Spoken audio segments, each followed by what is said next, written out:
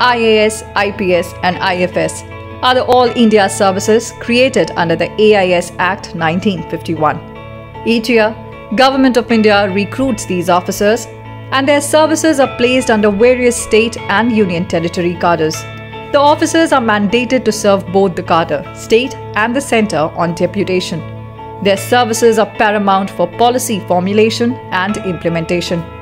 Officers serve few years in states and gain field experience.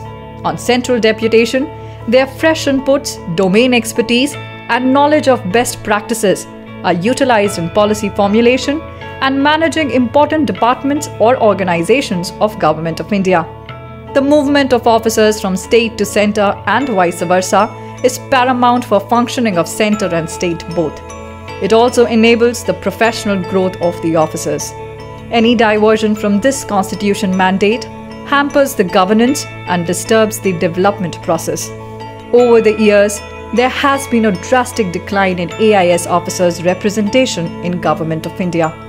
The number of IAS officers in Central Deputation Reserve has gone down from 309 in 2011 to 223 at present. CDR of IAS should be 40% of the total cadre strength, but it was only 25% in 2011 and further reduced to 18% at present. The void so created adversely affects the governance process at the centre. To address this issue, the government has proposed amendments in the existing AIS cadre rules. Seeking to attain parity in AIS representation in centre and state, these amendments will make the governance process more efficient and strengthen the cooperative federalism.